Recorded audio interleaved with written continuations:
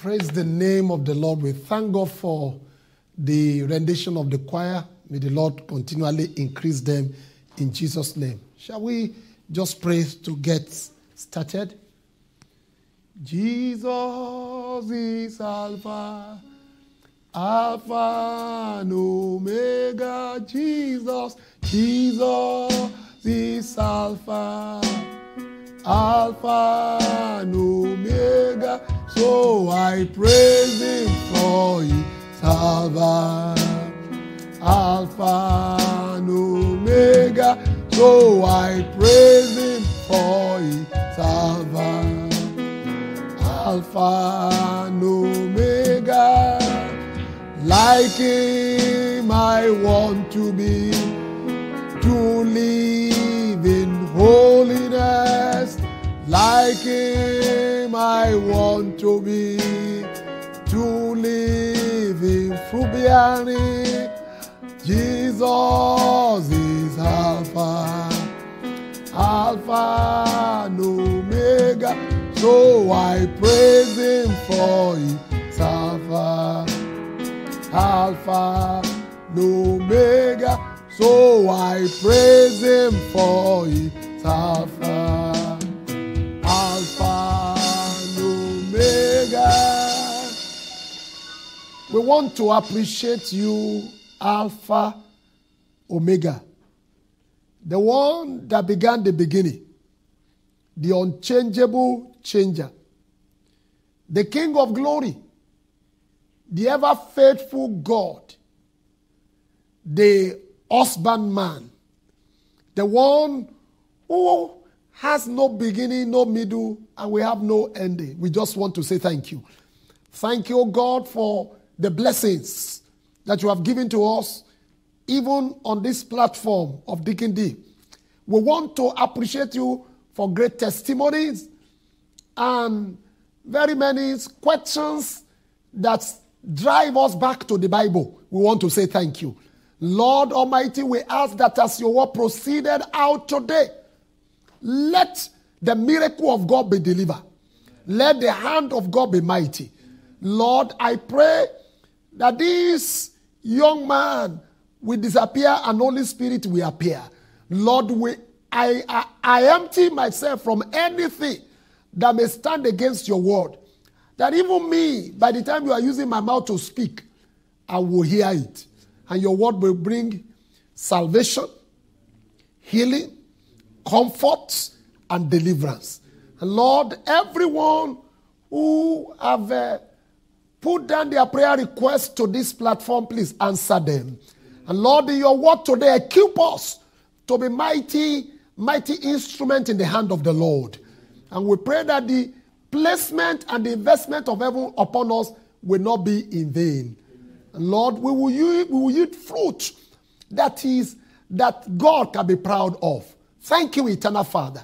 And Lord, we remember our Father in the Lord that has given us this platform. Let your glory find expression more and more in his life. And Lord, grant him radiant health. And everyone say amen for him. Get double of that prayer request. Thank you, eternal Father. In Jesus' mighty name we pray. Amen. Praise the name of the Lord.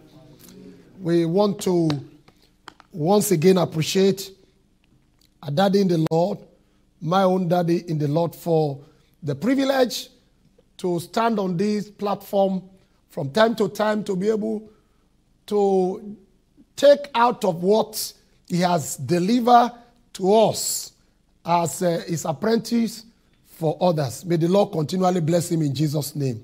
Today we are going to look at what we title the redemption of fruitless vine. The redemption of fruitless vine. Luke chapter 13, verse 6 to 9. Luke 13, 6 to 9. He also spoke this parable. A certain man has a fig tree planted in his vineyard, and he came and sought fruit on it, and found none.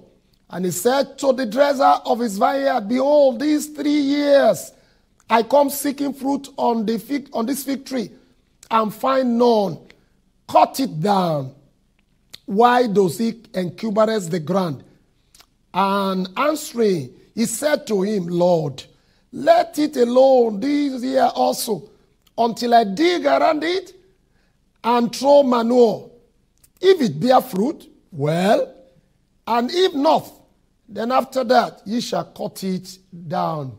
May the Lord bless the reading and hearing of his word in the name of Jesus. Amen. Loaded passage. When we genuinely repent and begin living for God, the fruits in our life will soon be evidence to all that pass by, those who are aware of our life before. The Bible said in 2 Corinthians 5:17, if any man therefore is in Christ, a new creature, all things are passed away. In the book of John chapter 1 verse 12, John 1:12, he said, as many as believe him, he gave them power to be fruitful. He gave them power to become like God himself. And likewise, a failure to repent and live for God will show a lack of fruit as the evidence. We could read in the book of Romans chapter 1, Romans 1 verse 28 specifically says, because they failed to retain God in their knowledge. Romans 1:28. He turned them over to reprobate's mind. So the presence or the absence of fruit in our lives, or in the life of those people who claim to be God's people, is an important issue in God's words. For example, in Matthew 3:8, he said, bring forth fruit in keeping with repentance. That's John the Baptist said that. In the book of John chapter 15 verse 5, John 15:5, Jesus himself said, I am the vine, you are the branches. He who abides in me, and I in him, he bears much fruits. In John 15:8, Jesus is still speaking there. He said, by this is my Father glorified, that you bear much fruits. But there is something that is very strong in Matthew 3:10. Every tree, therefore, that does not bear good fruit is cut down and thrown into fire. So, when you compare the text of today and these few passages I've read, fruits, real and visible spiritual fruit, is a necessity. And it should be a necessary concern for anyone who loves God and desire to go to heaven.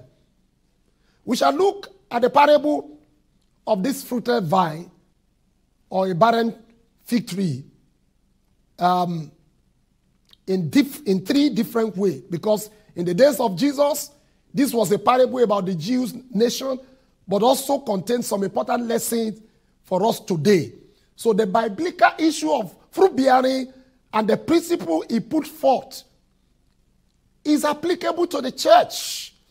And that concerns you and me. Three aspects we want to consider in this digging deep. We're going to do a general survey of this parable. That will be subtopic 1. And we will look at the hindrances to fruitlessness of the vine. And lastly, we are going to look at the tips for redemption of vine to fruitfulness. General survey of the parable, hindrances to fruitfulness of the vine, and the tips for redemption of the vine to fruitfulness. What is the general survey? There are things we need to look at it at that particular passage. Number 1, in verse 6, the verse says, a certain man has a fig tree. So number 1 thing we need to consider is a personal asset. Personal asset.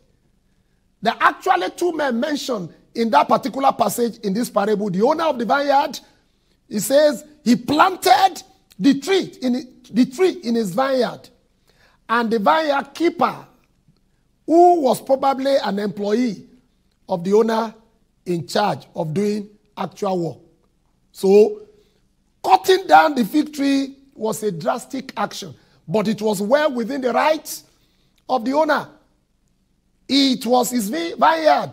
It was his tree. He could do what he pleased with it.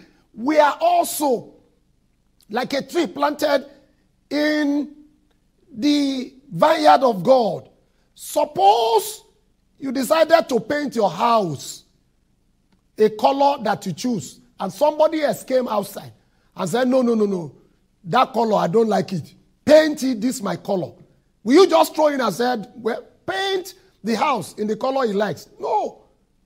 You will refuse. Why? Because it's your house, not his own house. So, you are the owner of your house. The owner carry the rights of ownership to determine. The right ownership carries the right of determination. Likewise, since God owns this world and everything that is in it, he owns each of us. We are his. And so, it is his simple right for him to deal with us the way he wants.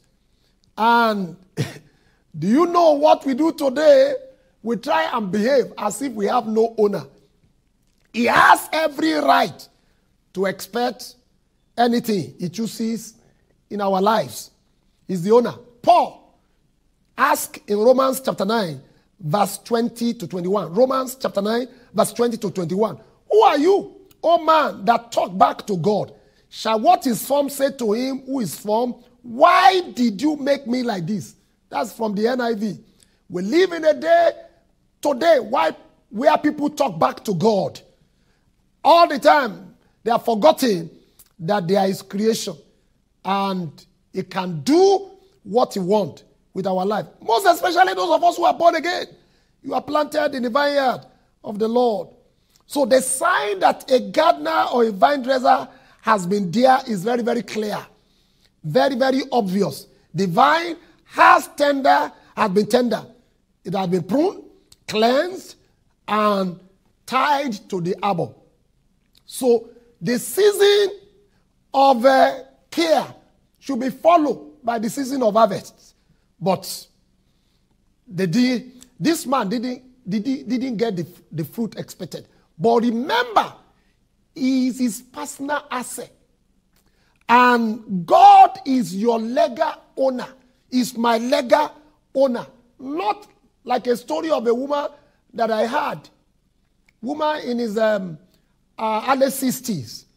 She went to the grocery and she parked her car in the garage. When she finished shopping, she came out and she found 4 people in the car.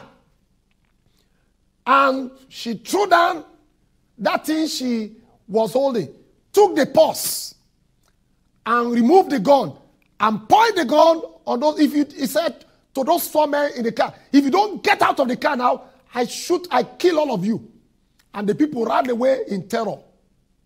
So when the woman got herself together, carried the grocery, put it in the car, he got to the ignition. She tried to put the key. The thing didn't enter. She tried. She now looked and said, this doesn't look like my car. She suddenly realized that she has become part of the nation's crime of car hijackers.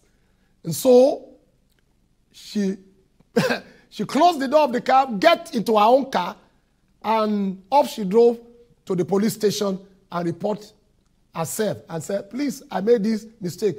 And the policeman on the desk was laughing. And he said, why are you laughing? He said, look, the other desk. 4 men just ran. They are making report that a woman in her early 60s just hijacked their car. So the woman just pleaded with those people and they didn't put any charge on this particular woman. But God is our legal owner. He cannot mistake his own property. He cannot. When you check the book of 1 Corinthians 6, 19 to 20, because he's our legal owner, Or do you not know that your body is the temple of the Holy Spirit who is in you, whom ye have from God, and that ye are not your own? God has the right to tell us what he wants from us. And from this parable, God expects you and me to produce fruits for him. I just want you to remember that such an expectation is well within the realm and the right of the one that owns you and me. Personal asset. Number 2, advantage location. Advantage location. Verse 6 said, a fig tree which has been planted in the vineyard. The fig tree enjoys certain advantage not possessed by other fig trees. Many fig trees along the roadside. They were in essence wild fig tree. No one fertilized them. No one cared for those one. They survive on rockery. They in the shallow and spare nutrient. But for this one, is well taken care of. Enjoy good soil. Keepers are there to watch, and there is a nourishment. Now, God has put the chosen people in favored position. He lavished special care on you and me. He has taken special pain with us. He sent prophets to put regular fertilization of his word into our life. He sent apostles. He sent pastors, teachers, and administrators. Doesn't it seem obvious that he will expect a return on his investment? Yet, with all this advantage that we have, well, many turn out not to eat, to have fruit. He did not find fruit. They are in the life of those people that have favor. What about us? What about us? God has lavished everything upon us. The word of God is in abundance today. You have prophets. You have all of them. We have CD, we have cassette, we have radio program, we have television program, we have computer around us. We are indeed we are planted in a privileged place. Yet, are we producing appropriate fruit? Doesn't it follow that the owner of the vineyard invests so much in us, there should be much fruit? Personal assets, advantage location. Number 3, anticipated production. Anticipated production. Now, what is the expectation of the owner of the vineyard? In verse 6, he came looking for fruits. He came looking for fruits. A fig tree in this parable has leaves. Cannot survive. A fig tree cannot survive without leaves. But it has no fruit. After 3 years. 3 years. Israel was a religion people. It has a lot of leaves. In fact, they will be hard-pressed to find more religious nation anywhere in the world than the nation of Israel in the time of Christ. Religion was their heartbeat. Attendance to church services in Jerusalem was expected, if not required. People regularly died for their nation and their religion. Yet, this parable is prefigured. They had no fruits, so they were cut down. Do you know the difference between leaves and fruit today? All religion and all people who are going to church, all these things are taking place in our country. Where is the influence of this in our culture? Where are the changed lives? Why is it that honesty and honor are in short supply? Nations that is known to be religion. Where you find people, where do we find people of integrity? We often bemoan the direction of nation is going, that they are going away from God. We blame the politician, we blame the political party, we blame the unbeliever for controlling the media. Yet none of these things could even begin to have influence if we are following Christ and we are bearing fruit. May I say to you, brothers and sisters, fathers and mothers, God is looking for fruit in our life. He is not talking about lists of crying. Lord, Lord, I will do this. Live of mere sitting in church building and dance to music. No. He wants fruits in our life, according to the passage. He will cut down and remove those who didn't bear fruit. May you not be cut down in the name of Jesus. Number 1, personal asset. Number 2, advantage, location. Number 3, anticipated production. Number 4, grievance against fruitless vine. Verse 7. Grievance against fruitless vine. He says, behold, these 3 years I have come looking for fruit on this fig without finding any. There is an intimation here. Here is God forbearance for his people who have been planted in the vineyard. There should have been fruit for 3 years, but nothing. There is a dissatisfaction, disappointment each year. But he said, I will cut this down. Why? The owner is giving every reasonable opportunity for production of fruit. He doesn't want to destroy the tree. This God that we serve has spared us. He has given us all things for godliness. He surrounded us with something that will help us to bear fruit. But let's bear this in mind, that the grace of God can expire if you don't care about it. And if you didn't find any, I am afraid, and I pray, we will not be cut down in the name of Jesus. You and I should bear fruit so that will not be removed.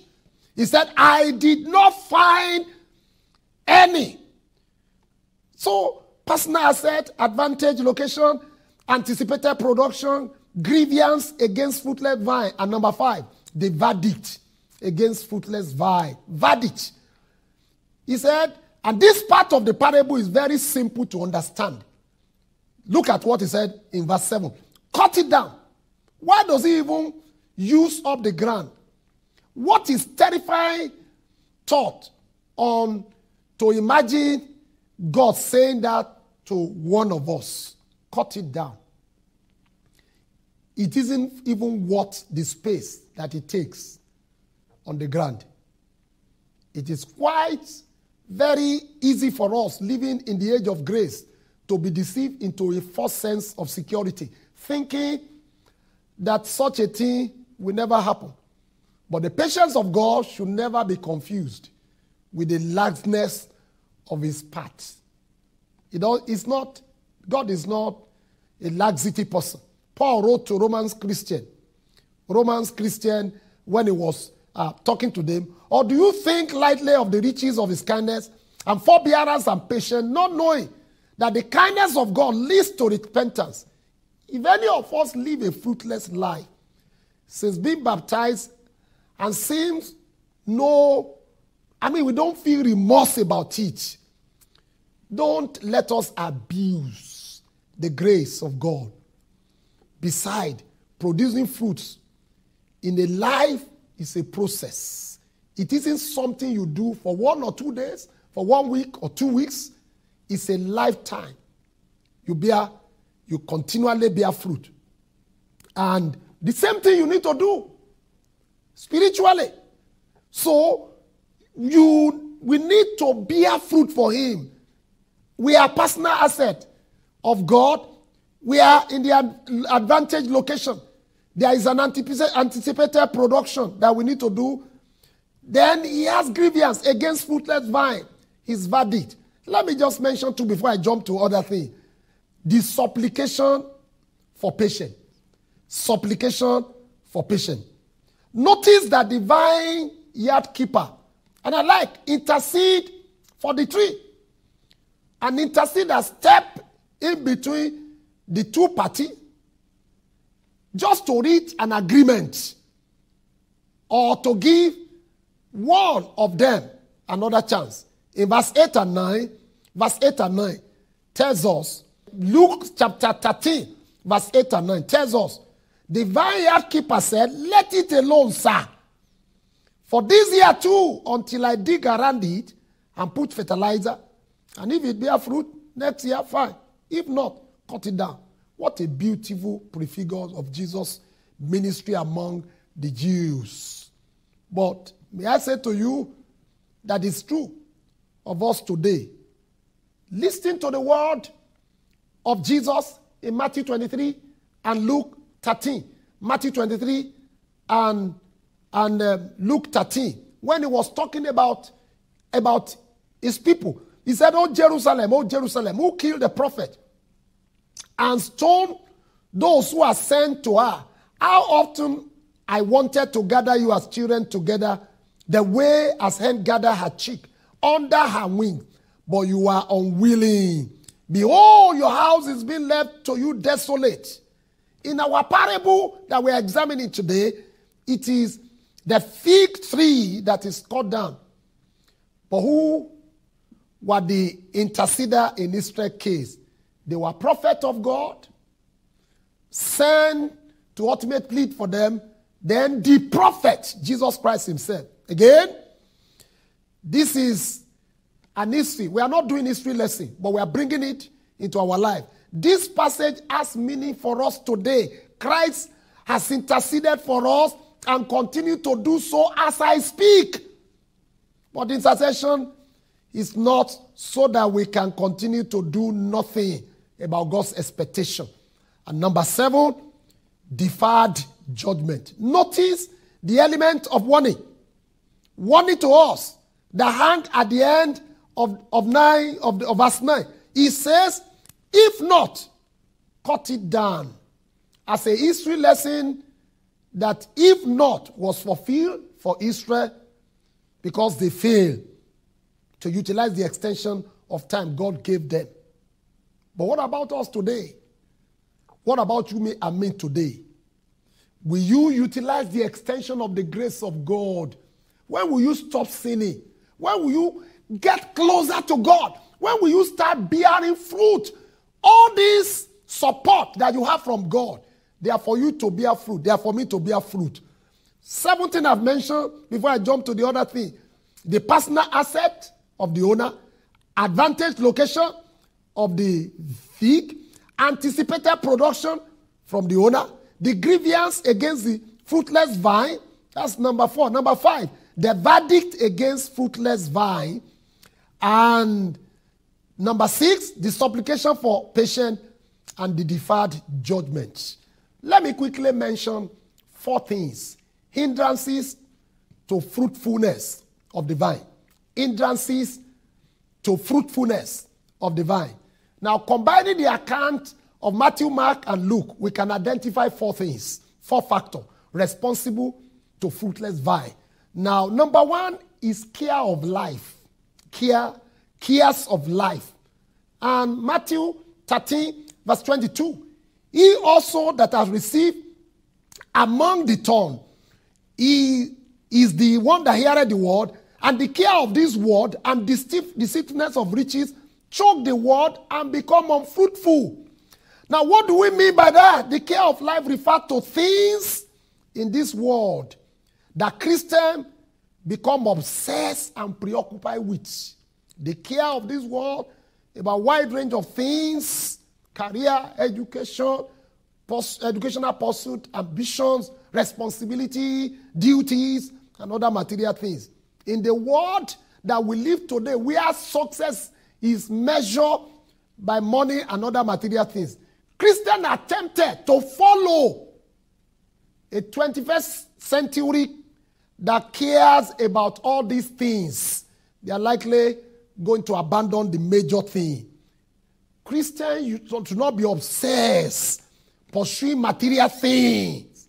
Because the Bible said in Matthew 6:33, seek ye first the kingdom of God and his righteousness, and all other things shall be added. Number 2, his deceitfulness of riches. I'm talking about hindrance or hindrances.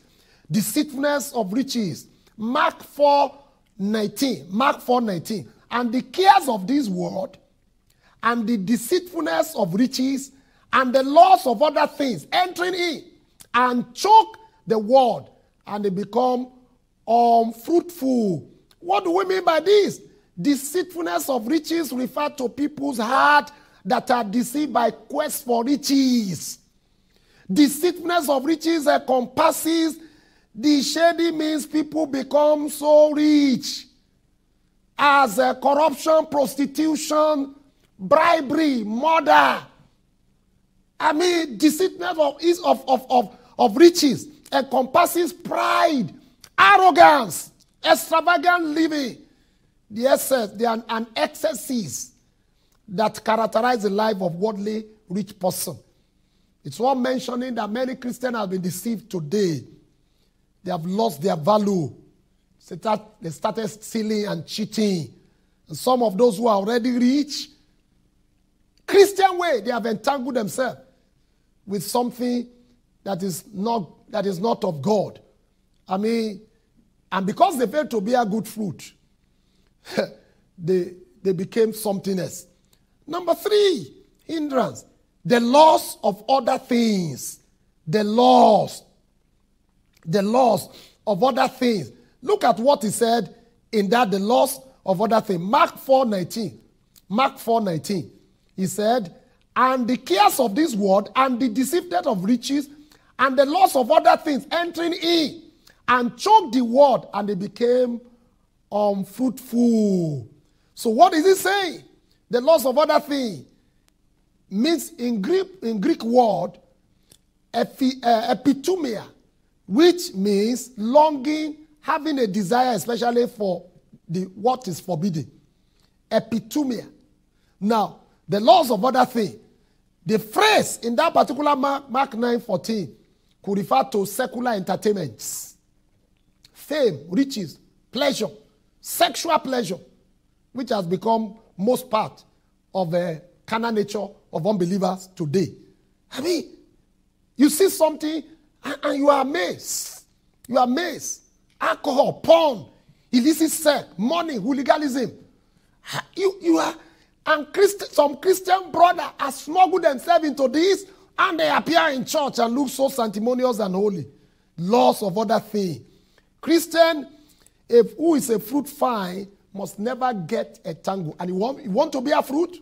Don't get a tangle. And number 4, the pleasure of this life. The pleasure of this life. I'm talking about something that could hinder us from bearing fruit.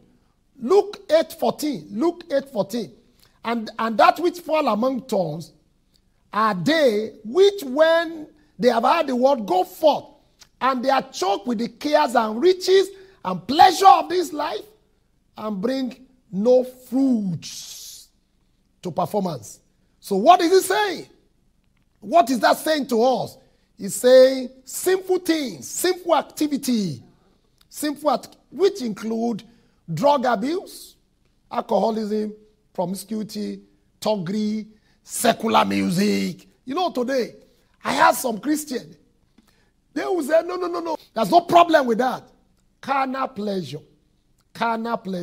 And these factors are cares of life, deceitfulness of riches, loss of other things, and pleasures of life, will rather lead Christians to an error, will lead them to become a victim as a fruitless vine.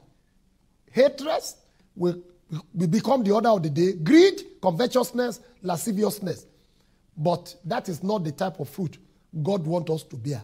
How do I bear fruit? That's the redemption of the vine, to fruitfulness. 5 things. I will call them quickly. Tips for the redemption of vine to fruitfulness. Number 1, place your hand direct in the hand of God. Your life direct in the hand of God. When a plant gets light, then they will grow. Get the light of God's word. Let it grow. Psalm 27 verse 1, I like it. Psalm 27 verse 1, the Lord is my light and my salvation. Whom shall I fear? The Lord is the strength of my life. Of whom shall I be afraid? In Acts of the Apostle, chapter 20, verse 24. Act 20, 24. But none of these things move me, neither can't I my life dear unto myself, so that I might finish my course with joy and ministry, which I have received from the Lord to testify the gospel of grace. Place your life in his hand. Number 2, make sure that you abide in him. Make him your abode. Make sure you have shelter from high winds. The Bible said you need to dwell safe, in safe place. In Psalm 27 verse 4. Psalm 27 verse 4. One thing have I desire of the Lord, that I will seek after, that I may dwell in the house of the Lord all the days of my life, to behold the beauty of the Lord and to inquire in his temple. In Psalm 91 verse 1, Psalm 91 verse 1, he that dwelleth in the secret place of the Most High shall abide under the shadow of the Almighty. Dwell, make him your abode. Number 3, add compost or manure to the soil of your life. Get spiritual fertilizer to your life to be able to bear fruit. Spiritual fertilizer. Pray that your life will open to change. To change. Psalm 34 verse 5 said they looked to him, they were lighting. Psalm 34 verse 5. And their faces were not ashamed. James 5:11 said, behold, we count them happy which endure. We count them happy. And number 4, get support. Get support from the Lord. Let God take care. Let God take care. Lean upon God. Psalm 55 verse 22. Psalm 55 verse 22. Cast thy burden upon the Lord. He shall sustain thee. He shall never suffer thee, the righteous, to be moved. Matthew 11:28. Matthew 11:28. Come unto me, all ye that are weary and burdened. I will give you rest. And number 5. Let the master prune you.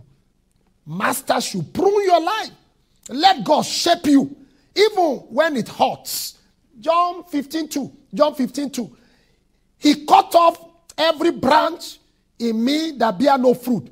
Why every branch that does bear fruit, he prunes so that it will bring more fruit. Hebrews 12:7.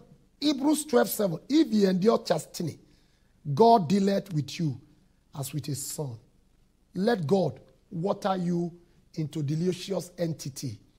Then the world will take a bite, and they will fight to know more of your God.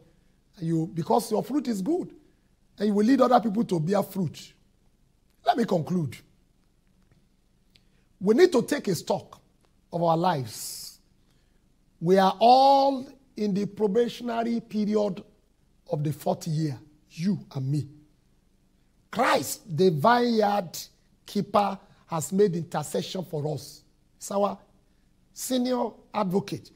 He did not do that to grant us more time to do nothing for God. He expects us to use the time we have remaining to produce fruit in our life. The fruitless vine will be cut off and cast into fire. May that not be your portion. You have pledged your allegiance to Christ so that you will bear fruit to him, so that you will follow him. Bear fruit for him. My life doesn't depend on your own fruit. Your life doesn't depend on my own fruit. This digging deep comes straight from God to you and me to bring forth fruit, keeping with repentance. May God bless you as we bring fruit. If you are there, you are not born again, you haven't started at all, remember that there is a general thing God expects from you, and there are hindrances you need to avoid, and there are ways you need to bear fruit for your master. Wherever you are, if you have not been born again, tell the Lord, please save me. And if you are born again, you are sitting, how can you be in a church for 3, 4, 5 years and you are not doing anything? You are not bearing fruit. Evangelism, you are not there. Vigil, you are not there. Midweek service, you are not there. You are so busy. After the end, what will you do? Bow your head with me. I'm about to pray. If you want to be born again, just tell the Lord, Lord, I am here. If you are born again, ask the Lord, empower me to bear fruit. I'm going to pray with you. Father, thank you for the people who are confessing their sin. May you forgive them and write their name in the book of life. I pray that from today, everything that corrupts their lives will be removed. Let the blood of Jesus cleanse them. The senior advocate of heaven, Jesus, as he's pleading their cause, may their head receive that answer. And every believer and all believers that have not been bearing fruit, I pray as from today, may they have a change of heart. May they be stirred up to bear fruit. And Lord, that when you come for us, you will not say, cut it down. That we'll be able to reign eternally with you. Thank you, our Maker. We worship you for hearing. In Jesus' mighty name, we pray. Amen. Now, please make sure that you let us know if you have given your life. If there's any way we can help you further, your question, please watch your set and write your question, your prayer request, and we'll pass everything to our Father in the Lord. The Lord will bless you. Let's take our offering. Your service is not complete until you give offering. I'll pray on it and send it and look on the board and be sure that you give. What you give, you receive. Let's pray. Father in heaven, we thank you for all the people who are lifting up something. Bless their offering. Use it for your glory. And Lord Almighty, they will not lose their reward here. And in the kingdom to come, they will all make it there. And when the roll call up in heaven, none of us will be put to shame. Thank you, eternal Father. We bless your name. I take time to pray for all the people who are supporting Dove Media. May your glory never go down. May you continue to prosper. Thank you, eternal Father. In Jesus' mighty name we pray. Amen. Thank you for joining us. For prayers and counseling, please reach out to us via the number showing on your screen. And to give your tithe and offering, please check out for our account details showing on your screen. And to get more information about RCCG, please follow us on all our social media platforms and on our website www.rccg.org. Thank you very much for joining us. Do have a great day.